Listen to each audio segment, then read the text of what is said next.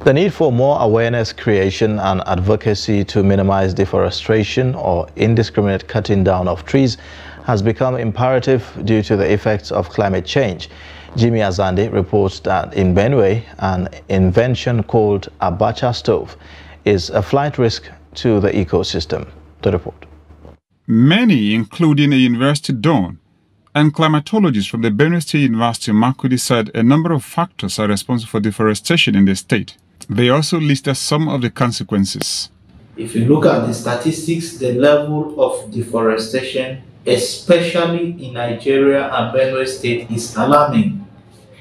Probably because we are not taking into consciousness the role these forests play in our environment.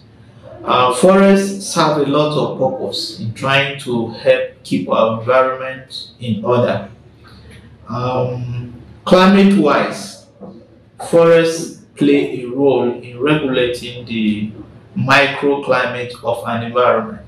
People cut down trees to get charcoal for domestic use, for timber, so on.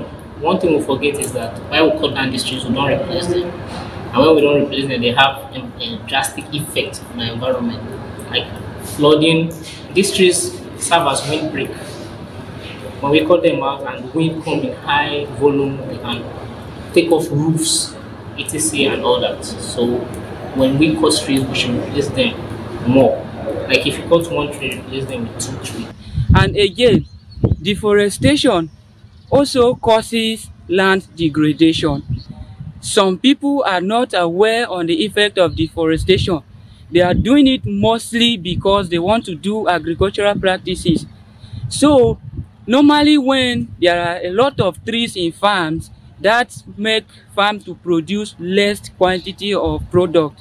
So for them, they remove all those trees to enable them cultivate lands. The university don also said there are good policies on paper, but the government has over the years failed to protect the environment.